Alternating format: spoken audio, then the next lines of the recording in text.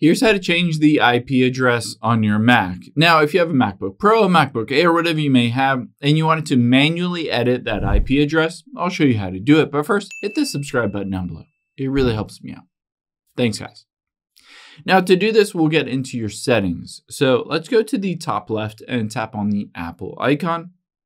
And then we'll go down and we'll choose System Settings from here. Once we're in your settings, you can see it defaults to General. Let's go to Up and tap on Network here. From here, you can see again on the very top is Wi-Fi. Let's go into the Wi-Fi. I'm currently connected to this specific Wi-Fi network. Now, next to it, let's tap on Details. This will pop up with a couple things.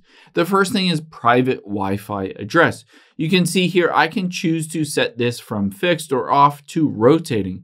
And this will manually or automatically rotate your IP address so you don't need to do it all the time.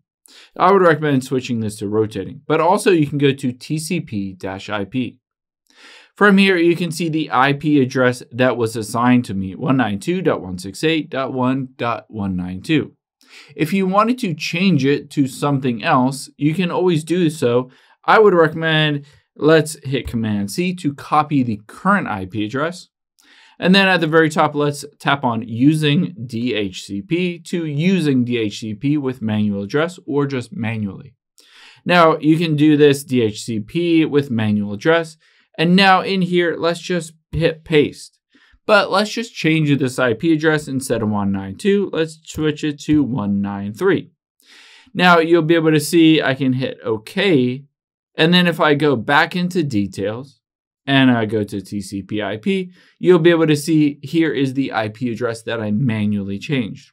Keep in mind, you can go through the process of renewing the DHCP lease, and sometimes this will assign you a new IP address.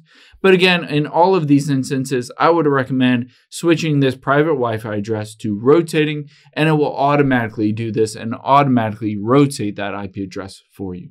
Hope this helps. If it did, hit the like button down below and leave a comment if you have any questions. Thanks, guys.